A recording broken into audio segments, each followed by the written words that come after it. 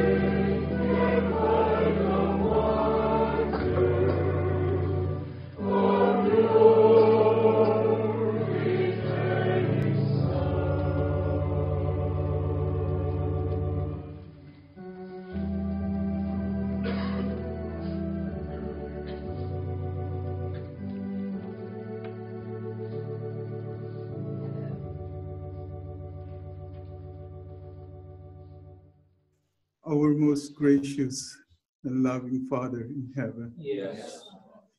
With humbleness in our heart, we bow our heads before Thee, Yes. thanking You for all the wonderful things that we receive in our life. Yes. Thanking You, oh dear God, because You're so good to each one of us. Yes. Once again, You have given us this chance to fulfill our duties unto Thee. Yes. That is to praise and worship Thy most holy name. Amen.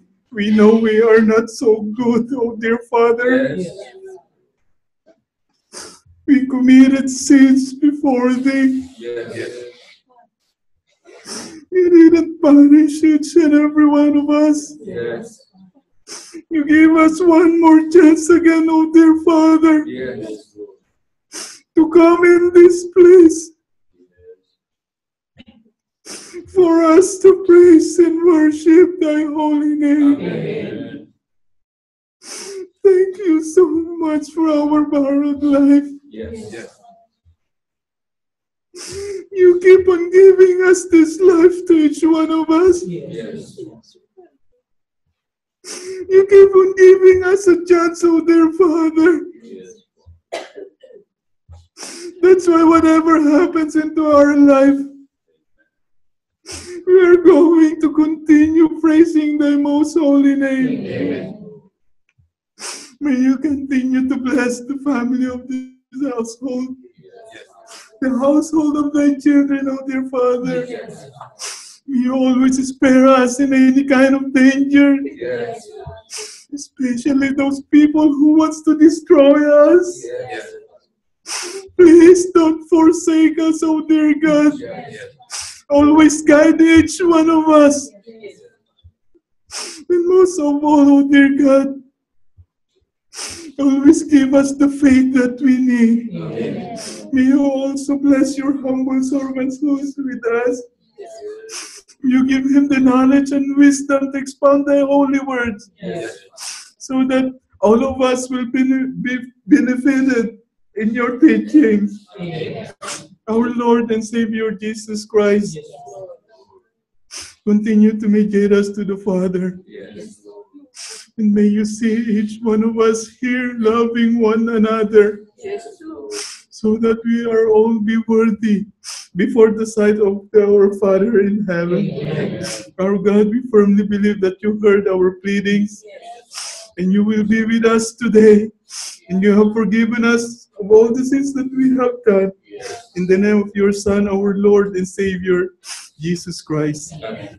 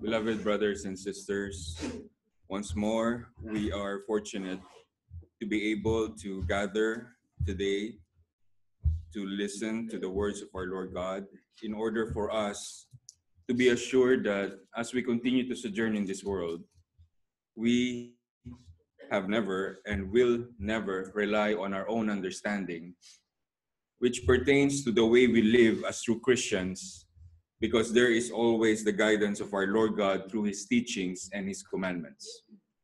During the time of the previous executive minister, especially during the time of Brother Ranyo G. Manalo, one of the frequent lessons that they teach to the entirety of the church is about the families, households, parents, and children. Why? Because we all know that the basic unit of society is the family.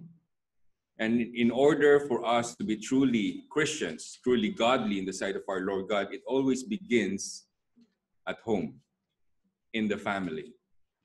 Now, there are so many books, articles, researches written in the history of man that tackles this exact topic.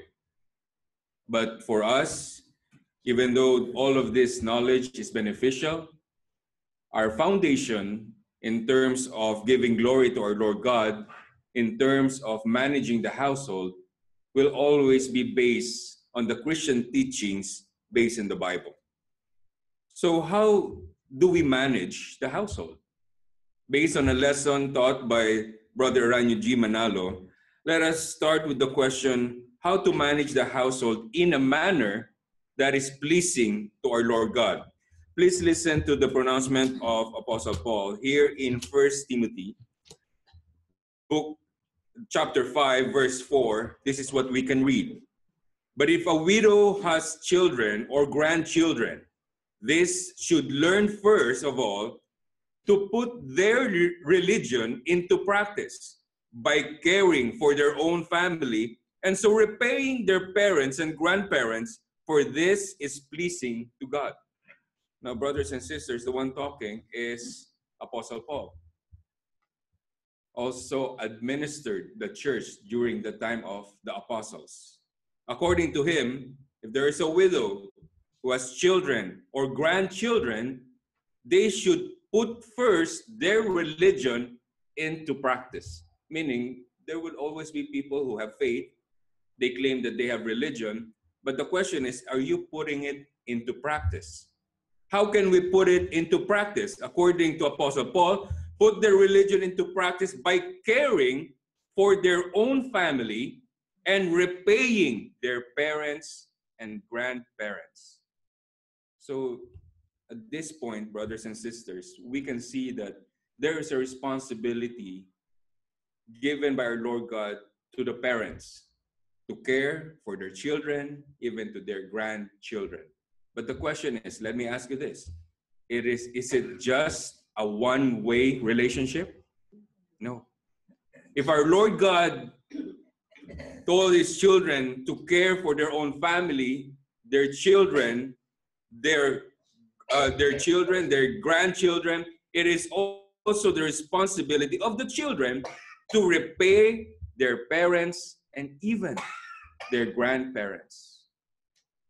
Now, I don't think we should even go into details on how a parent sacrifices almost everything in his life for his and her children and even grandchildren. There is a saying that if a mother is bearing a child, one foot is already in what? The grave. In the grave. Why? Because if a woman carries a child in her womb, there is always that 50% that she will die carrying that baby or even giving birth to that baby. Sometimes the children don't even realize the pain that a mother goes through just to bear him into this world. Not to mention to care for him, raise him up. So that is why it is a commandment of our Lord God that we should repay them. There are children here. All of us are children of our parents. And it is our divine duty to care for our parents and even our grandparents, especially during the time when they can no longer care for themselves. Why is it that important to our Lord God that we should care for our parents, even our grandparents? This is, again, the pronouncement of Apostle Paul here in 1 Timothy 5:8, and this is what we can read. But those who won't care for their relatives, especially those in their own household, have denied the true faith, such people are worse than unbelievers in the sight of our Lord God. If we cannot care for our relatives, our family, in our own household, then we are worse than unbelievers. Now we can tackle about how the unbelievers will not be saved, the unbelievers who do not know God, who do not know Christ, who are doing sins in this world. But we should understand, by not caring for our parents, by not loving our parents, we are worse than them. We are worse than unbelievers. Why? Why is it worse than unbelievers in the sight of our Lord God? Here in Matthew chapter 15, in the verses 4 up to 9. For instance, God's law is honor your father and mother. Anyone who reviles his parents must die. But you say, even if your parents are in need, you may give their support money to the church instead. And so by your man-made rule, you nullify the direct command of God to honor and care for your parents. You hypocrites. Well, did Isaiah prophesy of you? These people say they honor me, but their hearts are far away. Their worship is worthless, for they teach their man-made laws instead of those from God. This is the reason why anyone who does not care or love his parents or grandparents is worse than an unbeliever, because by doing that, we nullify the direct command of our Lord God. So this is not just a commandment of any man. This is not just a commandment of society. This is a commandment of our Lord God. Now we can debate about it all day long. But remember, this is the commandment of our Lord God. What happens if we nullify it, if we go against it, or we disobey it? According to the verse, their worship is worthless. So any form of worship, any act of kindness to other people, to the public, is worthless. Why? Because it is already worthless in the sight of our Lord God. Now, if you heard me right, it says here, anyone who reviles his parents must die. That is how grave the punishment is in the sight of our Lord God. If anyone reviles his parents. Why? Because the commandment is to honor your father and your mother. Let's read it in another translation. And this is what we can read. For instance, God says, honor your father and mother, and anyone who speaks disrespectfully of the father or mother must be put to death. You know, we might be thinking, what does revile mean? It sounds so extreme. You know, I'm not like that. I don't do that. But the Bible says anyone who speaks disrespectfully to the father or mother must die. How can a person be disrespectful to the parents? By answering back. But what if you have a point? You know, you're the son, you're the daughter, you have a point. You know that your parents are wrong in your argument. Why can't you answer back? You can get your point across without being disrespectful. If you shout back at your parents, is that good? No, it's disrespectful. If you curse your parents, is that good? That's worse. Nobody should do that to any parents. No, somebody might say, but my father, my mother, they're wrong. I know I'm right, especially in this kind of society where the children are brought up with their equal rights, and they have this sense of feeling that, you know, they can do anything, especially when they're of age. Remember, we may belong to different societies of this world, but we belong to one society, one culture. What is that? Christian culture. So if we cannot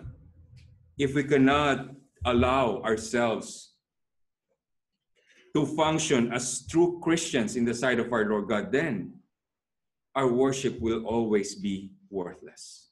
There are children here today.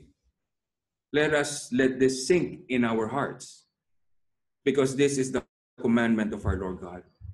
If we have done this in the past, we have disrespected our parents. I think all children have done that. There was one time me and my mom would always have arguments, especially when I was younger. But then I can't remember even one instance that I cursed my parents, my mother or my father. I had that fear in me. I had that, if you can do that to somebody else, and then you do the same to your parents, that's a different thing. So we are not here to be bitter about what have happened in the past. The point is, today is a different day.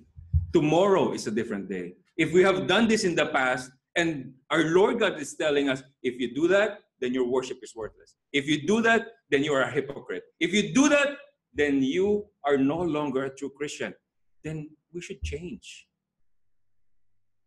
That's what being true Christians is all about. Allowing our Lord Christ to change us in a manner that is befitting in the sight of our Lord God. Now, that is the responsibility of children to their parents. Because truth be told, not all parents are created equal. There are some parents who just really disregard their children. There are some parents now who don't even love their children. But does that give us the right to dishonor them? Does that give the right to any child to curse or revile his parents? No. Our Lord God will not accept it. Now, how do parents manage the families in order to be holy in the sight of our Lord God? Now, let us read what is written here in 31:27. This is what we can read. She watches over the ways of her household and does not eat the bread of idleness. So, how do parents manage their families in the holiness that is befitting our Lord God? She watches over her household. And that is why the parents should be able to know who are the friends of their children, especially the close ones. Because there is a saying, tell me who your friends are, and I'll tell you what? Who you are. That is not specific to everybody, because, everyone is different. But the company you keep says a lot about you. It may not say everything about you, but it says a lot about you. So the children should pick their friends wisely. And the parents should be able to guide their children. It's not the control issues that parents should have, that, no, I don't want you to have that as your friend. Why, mom? Why, dad? Just because. You have to be able to explain to them, guide them, so that they will be able to choose their friends wisely. So the parents should watch over. Sometimes parents do tend to overdo this. When you say watch over, it's like watching like a hawk. Who's that? Who are you talking to? Who are you texting? I'll see your Facebook. Who are you messaging? All those things. Sometimes when parents do that, they tend to what? Strangle their children. And when they do that, the end result is not good. They become rebellious. What else do parents should do? Here in 1 Timothy 3:4. He must manage his own family well, having children who respect and obey him. So this is a responsibility for all parents. Manage your household, manage our own family. Parents are sometimes so busy with work, right? Because who will tend to the family? Who will provide food on the table? But sometimes when parents think that the only important thing is putting food on the table or having money for the house, they neglect the children. So who takes care of the children? Who guides them? Television, internet, what else? Friends. In the Philippines, the yaya. So the values that the parents should give to their children is no longer available to them because they don't have time. We know that everybody would be very busy in managing everything in their life because they need to take care of their household. But we should always have time for our children. It's not the length of time. What is more important? The quality of time that we spend. Because let's say in a whole 24 hours, there's sleep, there's work, there's doing other things. If we can just spend few moments during that day, every day, to have a quality time with our children, to talk to them. Let's say if it's just a few minutes, but it's quality time, then it's something that would be remarkable in their minds and in their hearts. But if that time, no matter how short it is about nagging, shouting at each other, bickering, that will not leave a very good impression. What else is the reminder for all parents? Here in Ephesians chapter 6 and the verses 4. Fathers, do not provoke your children to anger by the way you treat them. Rather, bring them up with the discipline and instruction that comes from the Lord. So the parents are also instructed not to provoke the children to anger. Because there is nothing good that will come out of anger. Now let me ask you, even if you're right in an argument, but if you say it in an angry manner, would it be received well? No.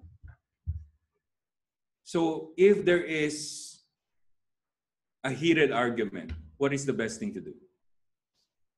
To stop first, keep calm, because once you open your mouth when you're angry, would it produce good words? No. Probably words that's no longer in the vocabulary would come off your mouth when you're angry, and it's not good. So the parents should not provoke their children to anger, and the children should not provoke their parents to anger. Rather, bring them up in the discipline and instruction based on the teachings of our Lord God. What else? Colossians 3:21. Fathers, do not aggravate your children or they will become discouraged. What else? The parents should not aggravate. You know, if the parents sees that their children are doing something wrong, it is very important that they talk to them regarding the matter of what they are doing wrong. But it should not be in a nagging manner. Like, for example, whenever you open the door and you show your parents and they say, oh, you remember the time when you were 4 years old? You know what you did? You're a bad boy. You're a bad girl. What will happen to them? They will lose their self-confidence. They will lose their self-esteem. They will be discouraged. That's why there are even children who would commit suicide. You know, when they don't receive any positive things from their parents. That's why it is important that the instruction that we give them will be based from the Bible, based from the teachings of our Lord God. Now, in teaching, based on the teachings of our Lord God, how should we teach them? When should we teach them? Please listen here in Deuteronomy chapter 6, verse 7 and 2. You shall teach them diligently to your children, and shall talk of them when you sit in your house, when you walk by the way, when you lie down, when you rise up, that you may fear the Lord your God, to keep all his statutes and his commandments, which I command you, you and your son and your grandson, all the days of your life, and that your days may be prolonged. When should we teach our children the values of a true Christian, the teachings of our Lord God? according to the verse that we have read, you shall teach them diligently to your children. Diligently. What does diligently mean? Yeah, it means that you should be persistent in your teaching with them. You should be consistent in your teaching. When? When you sit in your house, when you walk by the way, when you lie down, when you rise up. Meaning, at every opportune time that you can have time with your children, you should teach them. Now, I remember when we were raising Yuri, when she was very small. Sometimes, of course, children would do things like scatter things or lump the milk. And when you're tired for the whole day cleaning up, and then suddenly, yeah, she's just a baby.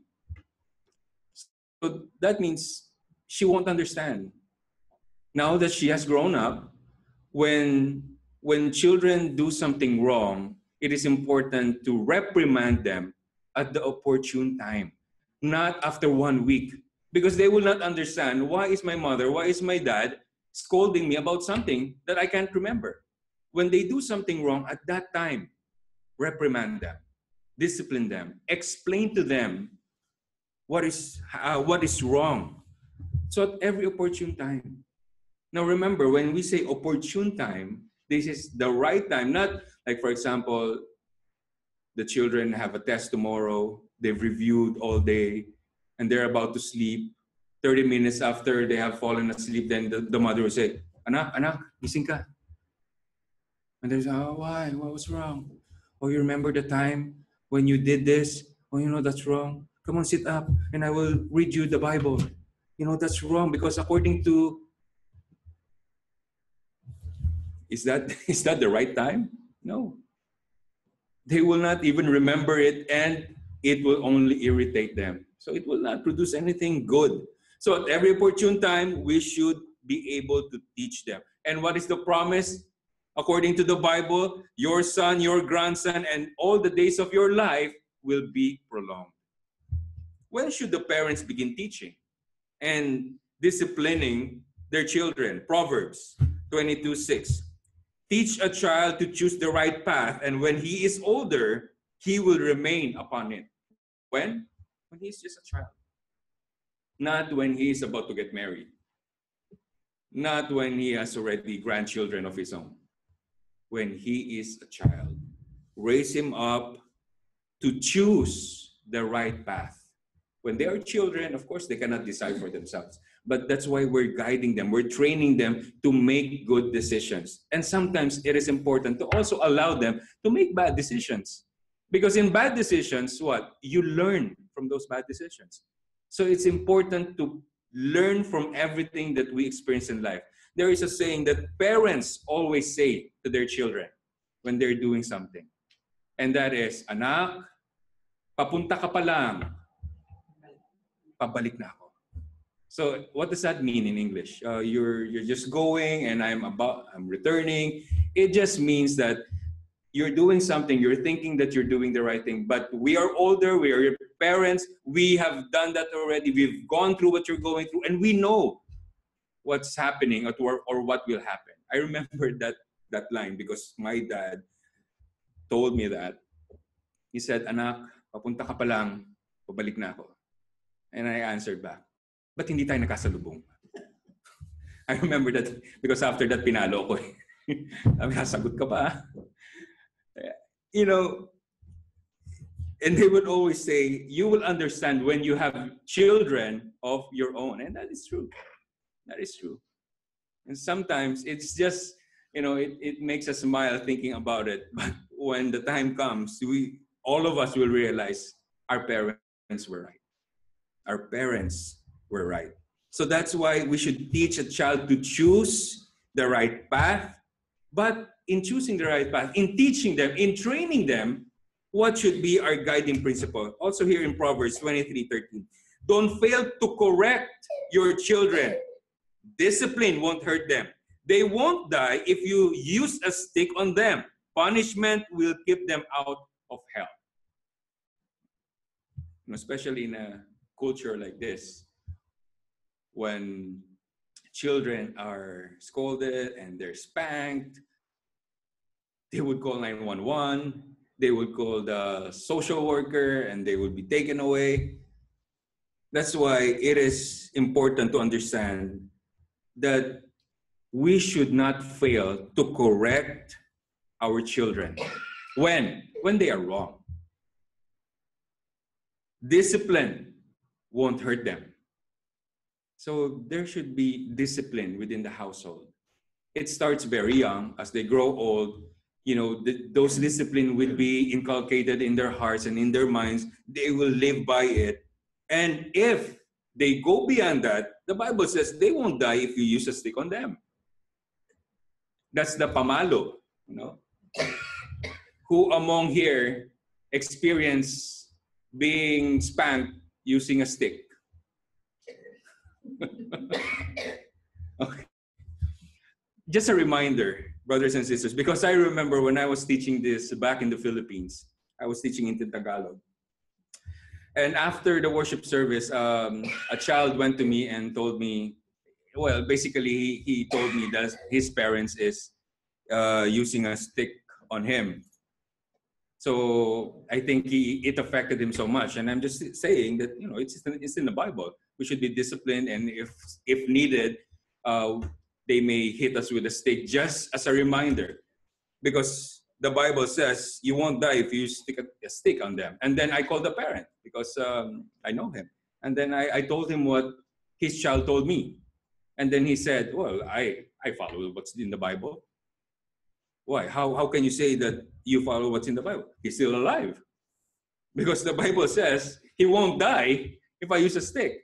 Because it's in Tagalog, it says, paluin mo sila na hindi nakamamatay, something like that. So, if he's still alive, then I'm doing something right. Let's not use it to that extent. A stick as a reminder, it's something as a reprimand so that they will remember. Now, brothers and sisters, it is important when we are doing discipline. First of all, let us not be pushed into anger. Because when you're pushed into anger and you suddenly find a stick and you use that stick, you're hitting that child with a stick out of anger. And sometimes, because I remember my mom well, she used this very, very often. When she's angry, anything she can pick up along the way going to me, she would pick up. If it's a broom, if it's a vacuum cleaner, if it's a sofa, she would pick it up and hit me with the sofa. And because my mom has a temper. Yeah. So look what happened to me. But then again, discipline will never hurt anybody if it is done correctly, if it is done the right way. And the discipline that the parents are conducting towards their children are all brought up because of one thing. What is that? Listen here in Proverbs 13:24. If you don't punish your children, you don't love them. Let me repeat it. If you don't punish your children, you don't love them. Why? Let me continue. If you do love them, you will correct them. It is a way of correcting the children. Punishment. Now, if there is punishment, there should always be a reward. There is a reward and punishment system that you should employ so that when they're doing right, you should also commend them. It's not, giving them attention only when they're doing something wrong. In psychology, in child psychology, it is noted that children tend to rebel or do things, even if it's bad, because sometimes or most often, it is a way to catch the parents' attention. My mom, my dad, they don't give attention to me. I have good grades. I did the dishes. I washed the clothes. I didn't hear anything from them. But then when I broke the vase, all eyes were on me. So it's bad. It's like negative publicity, but it is still publicity. It is their way of catching our attention. So let us not just give them attention when they are doing wrong, but let's give them attention when they're doing right. So if we do love them, let us discipline them, give them instructions. And it is important when you reprimand your children, you should explain to them why you are punishing them, why you are reprimanding them. Not why did you scold me? Why did you spank me? Just because. It's not that. In our family, my mom would always be the one scolding me or punishing me. But when my dad calls me and tells me, "Anak, mag-usap tayo." Oh my gosh, I'm in big trouble. That's when I know I'm in big trouble. Because when my dad calls me, he would tell me to enter the room, close the door behind me, sit on the bed with him, and then he will open the Bible. And it's not just that. He would tell me, "Do you know what you did wrong?" So I have to explain to him what I did wrong. And then he would read verses in the Bible. And then he would say, "Now do you understand?" I would say, "Yes." "Okay, tell me what you understood from the verse." And I have to explain to him what I did wrong, what the Bible was saying I did wrong. And then the next part would be, of course, I would be crying already. He'd say, "Okay, son, you pray." And I'll be the one praying. So I would imagine praying with tears and But then I learned. I learned that when I do something wrong, it's not just them scolding me because I did something wrong. It's them explaining to me why it is wrong. So that the next time that I would do it, then I would remember, oh, it was already explained to me why this is wrong. But still I would do it. That's how kids are. But then you learn as you grow older. So the good thing is you learn. You should learn. But if you don't learn, that's a different matter altogether. So remember, if we love our children, we should correct them. We should discipline them. Now, what should be the stand and conviction of each household to be worthy before our Lord God? Please listen here in Joshua 24:15. But if you are unwilling to obey the Lord, then decide today whom you will obey. Will it be the gods of your ancestors beyond the Euphrates, or the gods of the Amorites here in this land? But as for me and my family, we will serve the Lord. What is the most important for each household? That each household should stand firm in their resolve in serving our Lord God. Why is this lesson no longer taught inside the Church of Christ under EVM? Because, yes, they are now dividing the families. They should be one with EVM instead of one with our Lord God and our Lord Jesus Christ. But for us, and we have done this, for us and our whole family, we will serve our Lord God. What is the promise of our Lord God if we are to obey this? Genesis 18:19.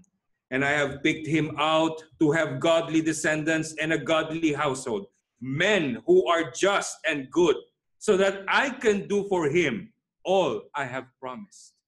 Our Lord God has promised us everything that we need in life. Protection from harm and evil, good life, good health, good family. But when will our Lord God fulfill all that he has promised? When we have a godly descendants and godly household. That is why, brothers and sisters, we should remember that in our household, it should be God and Christ centered. So again, we would like to appeal to everyone, especially those who are listening to this lesson today. It is important not only for the parents to love and care for their children, but it is a divine duty for the children to care and love their parents, especially during the time when they are already old. When will you tell them you love them? When will you care for them? When they are already in the hospital? When the doctor is telling you to have your parents' affairs in order? When will you think of the things that we have done in the past that have hurt our parents? When will we apologize to them? When will we give love to them, repay them for all the sacrifices that they have done? There is nothing in this world, brothers and sisters, that we can do to justify disrespecting our parents. Nothing. It is not I who is saying this. It is not the society saying it. Is our Lord God, who will not accept any form of worship from anyone who reviles his parents, who dishonor his parents. That is why our Lord God and our Lord Jesus Christ appeal to each and every one of us, because we are all children of our parents. When we see them, they're already tired for doing everything in the house, for working, for managing the household. Isn't it but appropriate and right for us as children to spend time with them, to hold their hand, to embrace them, to kiss them, to tell them how much we love them? Most of us are already grown up. We have our own decisions, we have our own life. We should not, for one instance, think that we are better than our parents. We are not better than our parents. They have done so much for us. Sometimes, when they are already tired and weary from life itself, raising us up, and then when we grow up, we just disrespect them. We just shout at them. We curse them. Our Lord God loves us. That's why He is reprimanding us if we have done that. We are doing this because we love each other. We remind each other. If you are led to disrespecting our parents, stop. Turn back. Don't go that path, because God will punish us and our descendants to come. But if we love our parents, if we care for them, if we embrace them with all our hearts, then God will bless us and our household and our family. Let this be a lesson to each and every one of us, not when it is already too late, when our parents are already in the grave, and even if we try to talk to them, even if we try to tell them how much we love them and how much we're sorry for the things that we have done, will they be able to hear that? No more. Now that they are still alive. Sometimes when I talk to my mom, and I don't know if she understands me. Sometimes when I'm already tired from tending to her and caring for her, sometimes I also get a temper. But then before I open my mouth, before I am led to anger, I remember when I was a child and I couldn't walk. I remember when I was a child when I couldn't speak. I remember when I was a child and they have to do everything for me. They were so patient. They did everything out of love. Now that they're old, now that they can no longer care for themselves. What kind of a child would I be if I did not take care of them? If I did not spend each day telling them how much I love them? We are all children of our parents. Do not waste time being angry at them for everything in this life. Do not waste a single minute not telling them how much we love them and appreciate everything that we have done for them. Not when it is already too late. Now that we have time, now that they are here with us. They may be far away. A phone call away would mean a lot to a parent. A simple gesture of love and care would mean the world to a parent. Let us not neglect our divine duty to love and honor our parents. Let us all rise and we shall pray. Our loving Father in heaven, thank you so much for once again we have heard your teaching. Once again, we have been reminded of the teachings that you have for the parents and for the children. Father in heaven, we know that we have never been worthy before your sight. And we know, Father, that we have committed many sins before you. But as children of yours, Father, we approach you with humble hearts. We beg of you, Father, not to look at our mistakes, not to look at our human errors, but Father, please reach out to us and embrace us. Allow us to be forgiven of our sins so that we may continue to give praises and worship to your holy name. Father in heaven, there are parents here today. Many of them carry the burden of their family. Many of them are so disheartened with the many things that's happening in this world. They worry so much about their household. They worry about the things, especially for their children.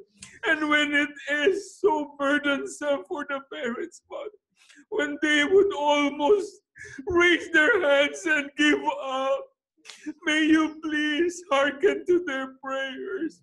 Please, Father, reach out to each and every one of your children. Allow us to receive the strength coming from you when we are already weak and tired, when we can no longer make another step forward. Father, please carry us. Carry us all so that we may reach the end of this journey and receive the blessings coming from you. Father in heaven, here before you are the children. May you please bless them with the life that they need. Give them a good future, Father. Please endow in each children here the love and care for our parents. Please, Father, allow the children to grow up fearing you. Allow each of your children to be worthy before your sight. And when the time comes that our parents should pass and the children are already left alone, may your teachings, Father, that our parents have inculcated in our hearts be the ones to remain with us and allow us to be guided as we sojourn in this world. We will always be thankful to them because you have used them as your instrument to allow us to live a Christian life and be worthy before your sight. Our Lord Jesus Christ, we approach you and ask of you, please always intercede our prayers to the Father. When we pray for our parents, when we pray for our grandparents, Father, allow us to be able to be interceded to the Father. Lord Jesus, please allow us to receive the blessings that we need, most especially the forgiveness of our sins. Our Lord God in heaven, may you continue to hold on tightly to each household that you see before you. Many of your children have been divided because of the crisis inside the church. But we have made a firm stand, Father. We have made that stand to be on the side of your righteousness. And because of this, Father, we are confident that you will never forsake us. Allow us and our household to be saved come judgment day. Our Father in heaven, may you please bless each and every one of your children all over the world. Many of them are conflicted. Many of them are persecuted and oppressed. Father in heaven, you alone can save us. You alone can protect us from all evil and harm. Please allow us to be able to be joined once more at your perfect timing, Father, so that all of us will give praises and worship to your holy name. For all of these things we ask and beg in the name of our Lord Christ Jesus. Amen.